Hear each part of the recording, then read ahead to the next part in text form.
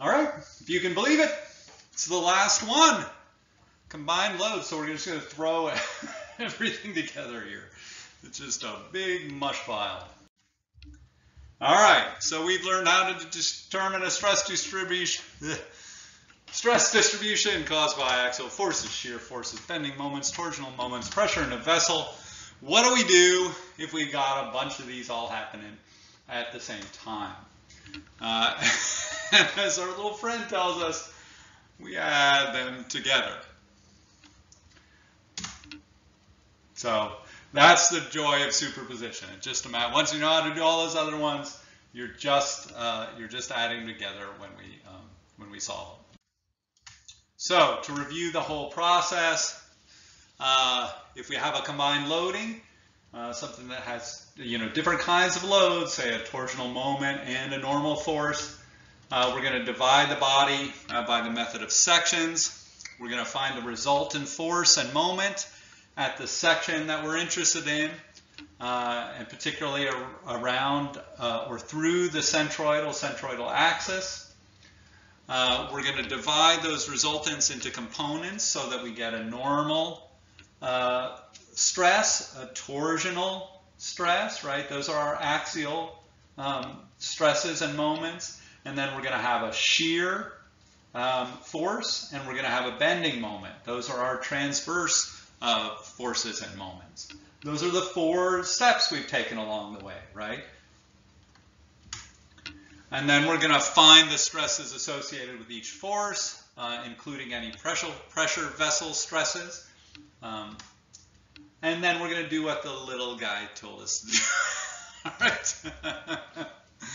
He has a potty mouth. You got to watch him. All right, so these are all our formulas. These are how we find these different things. So, we're going to need more than this, but this is our base here, right? We've got our normal force here, our shear force, our bending moment, and our torsional moment. And there's some small print, right? But it's not, it's not a huge amount of small print. You want to make sure we've got linear relationships. In other words, that we're in the elastic region for our material. If we have a really large load, it might significantly change the geometry. Like if we're figuring out a member and it's bending like that, that's going to change the way that those stresses work. We're going to make sure we check our assumptions. Say we're using the transverse shear. There are a lot of assumptions in there. And then we've got to have, a clear conscience to move forward in this world. All right. So that's our starting point. Okay. Now let's do a problem. So that's really all that's left. There's nothing new here. We already know the principle of superposition. We're just going to start adding stuff together. So here's our problem. We've got a 15-pound King Kong. So he's a tiny little monkey. So our Fay Ray and our tiny airplanes are also, respectively smaller.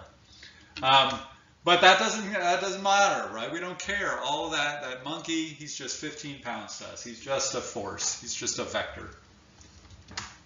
And we want to know the state of stress right here, and we want to know the state of stress right there at B and C. And so that's what we're going to find out. So first we want to find the resultant force around the centroidal axis here. Okay, so we're going to pick the centroid of this, and we're going to figure out, okay, what kind of normal force do I have? What kind of torsional force? What kind of bending force? What kind of transverse force? Bending moment, rather. So potentially we can find 4 components, right? Shear force, torsional moment, bending moment, and transverse force. A transverse shear force. Okay, so what is the resultant normal force at the plane BC? Right there. That's your first question. Pause.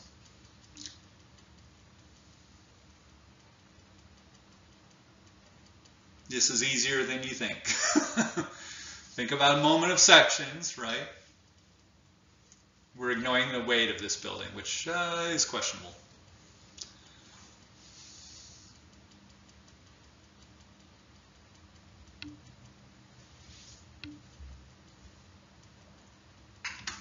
Second question, what is the resultant moment around the centroidal axis?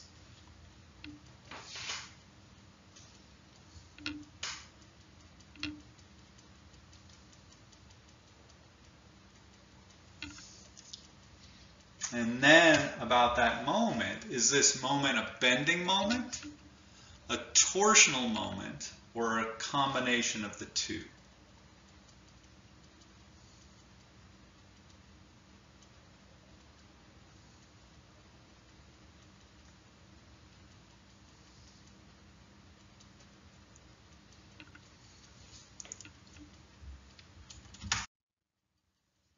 All right.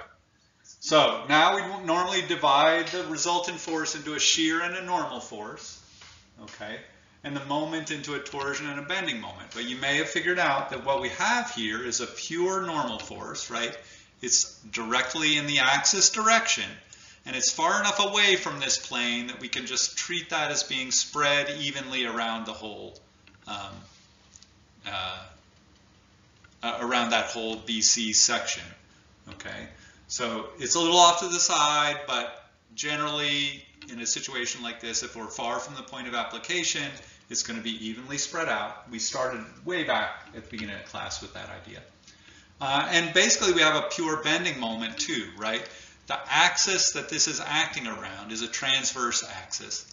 And so it's going to tend to bend this building in that direction, right? And so we don't have a torsional moment and we don't have a shear force here. And so that's going to make this a little bit easier for us because we've got limited. And that normal force is 15 pounds, and I hope you all figured this one out too. And the moment is 5 inches times that 15 pounds, so 75 pound-inches. So now we find the stress distributions on this plane here, because we want to know what our stresses are at B and C. The stress, normal stress, like I said, is going to be evenly spread through this area because we're relatively far from the point of application.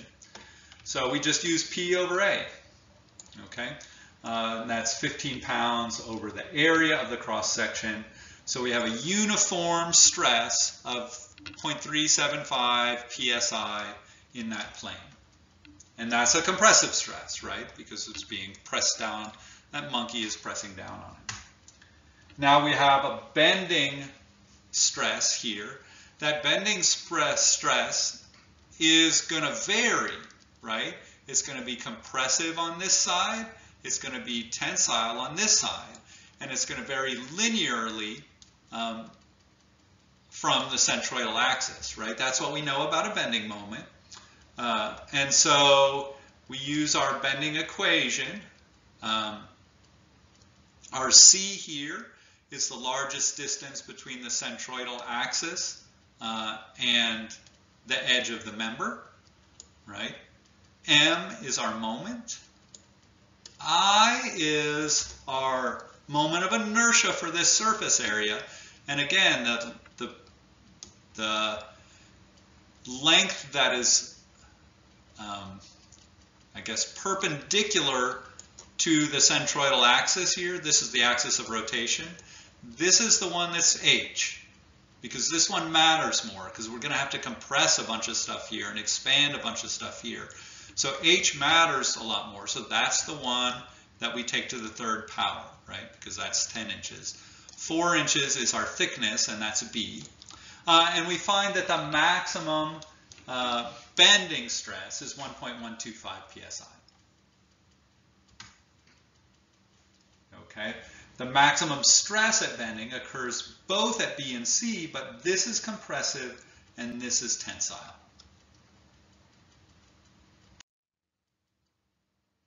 So now take another, think about those forces, draw a little picture for yourself and get a sense of which is going to have the highest magnitude stress.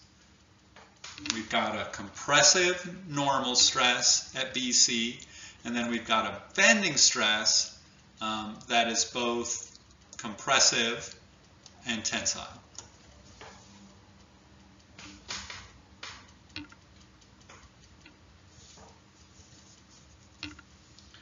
And we'll move on. Now we use our superposition powers, right? We don't have superpowers. I can't fly, but I can add things together. I think that's pretty close. So at C, they're both compressive, right? So they're going to add. So that's going to be where we get the largest magnitude, because they're both compressive forces. They're going to combine with each other and be even more compressive. At point B, we're combining a tensile force with a compressive force, right? And so we're going to end up with a smaller magnitude force that ultimately is positive, because that bending stress is higher than the normal stress. All right.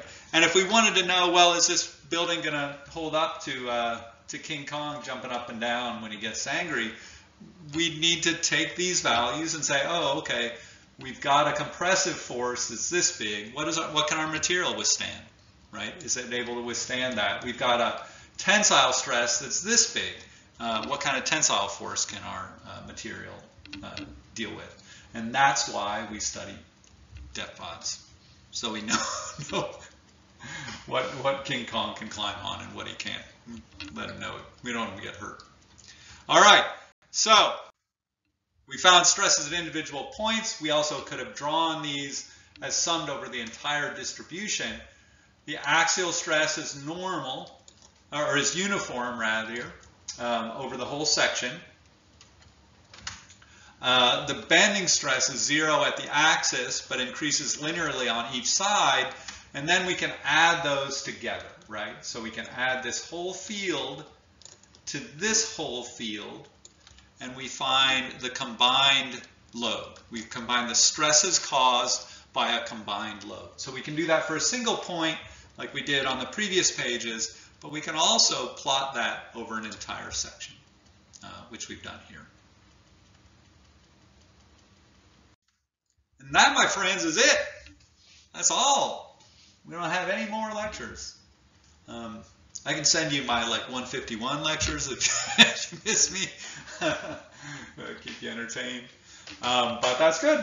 And we'll basically just do some problems in class, because this isn't anything new, right? All the combined loads is just using what we know to figure out more complex situations. All right, take care.